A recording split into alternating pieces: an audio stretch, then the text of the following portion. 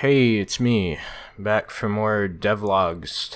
Yeah, things are happening.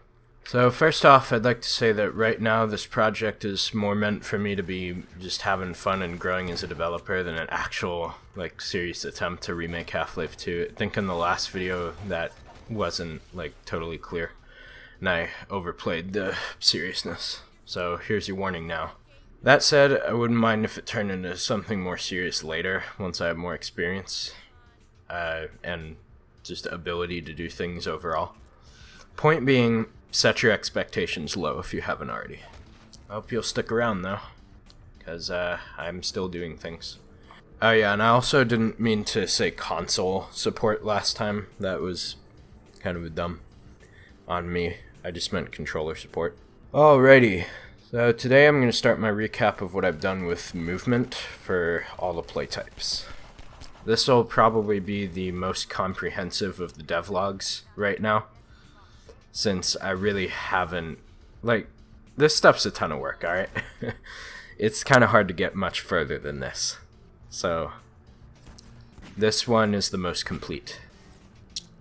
And it's pretty likely that in the future I will these devlogs will catch up to my progress pretty quickly. Hard to fit stuff into them. Anyways. I decided early on that I'd be using Unity's new input system as it's the only thing that works for VR, plus controller support is easy, as well as rebinding actions later. Anyways, once I'd figured out a solution for the key input, I was on to actual movement. The movement is physics-based like Half-Life 2, but for the moment it's very simple. All I'm doing right now is adding forces to the player to move, and then slowing it down with my own friction implementation. I created my own implementation of friction because Unity's default one acts in all directions, meaning you'd stick to walls, and I didn't want that. After fine-tuning the walking, I added the ability to sprint, albeit without the power meter, so sprinting is infinite for now. Hold shift to sprint, stop holding shift to go back to regular speed, etc. If you look closely, I've added a bit of smoothing between the walking and sprint speeds. Finally, I added crouching in, which is surprisingly difficult. Thankfully, I'd already added it to another game I was working on before this and just copied the code over from there. I remember it took me about a week and several YouTube videos to get that shit working. Unfortunately, I couldn't get crouch jumping to work, so I just left it the way it was for now. Instead, the player will only crouch and uncrouch when they're on the ground, until I figure out a way to implement crouch jumping. As for controller support, on top of the established movement, I've implemented the option to toggle sprinting and crouching instead of having to hold the keys down, because it's more comfortable. PC players can use this feature as well if they so choose, but this one was mainly for people using controllers.